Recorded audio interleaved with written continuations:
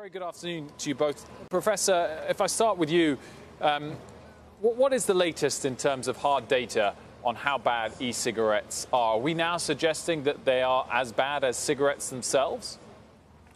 So there's data from my lab showing that proteases which cause emphysema are upregulated to the same level in vaping as in smoking. So potentially, yes.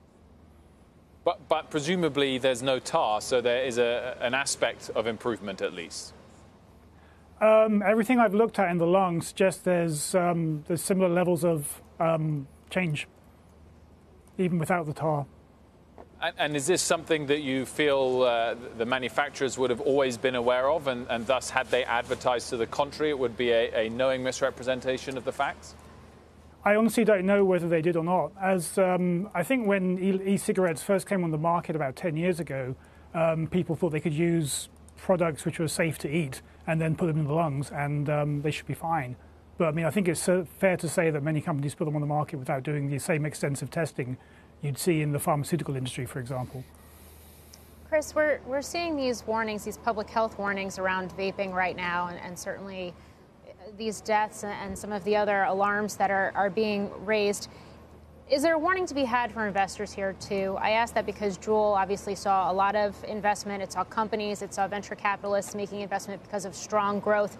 But in terms of all of the headlines, all of the regulations, the lack of a lot of research right now, what happens next?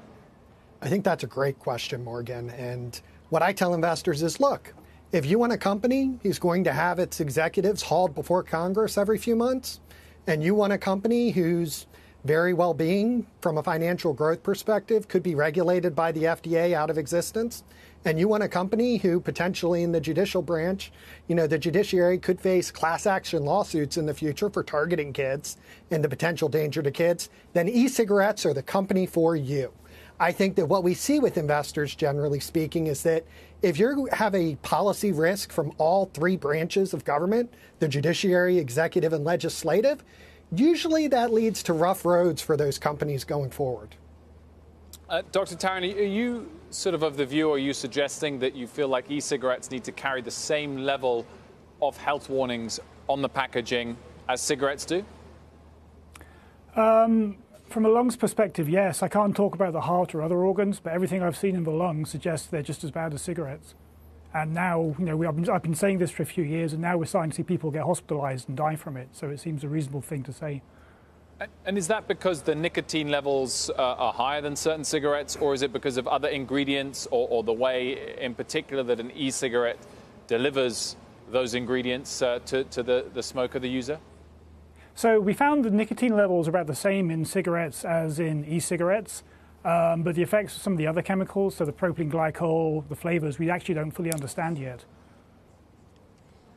Chris, the fact that you have Altria that's invested in Juul, and now, of course, you have this proposed merger with Philip Morris, the tobacco companies in general, is this going to open them up to more potential oversights, to more potential litigation, depending on how some of these vaping-related injuries play out?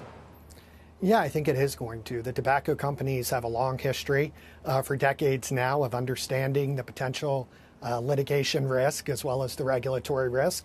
So it's something that's just become a part of their business model. And at the end of the day, what it really boils down to is, are the profits going to outweigh the potential penalties for targeting kids and for potentially putting a product on the market that could negatively impact the Americans' public health? And in the case of big tobacco, historically, the profits have outweighed the potential penalties. So will that be the same case for e-cigarettes? We'll wait and see. Dr. Robert Tarran, Chris Meekins, thanks for joining us. Thanks so much. Thank you.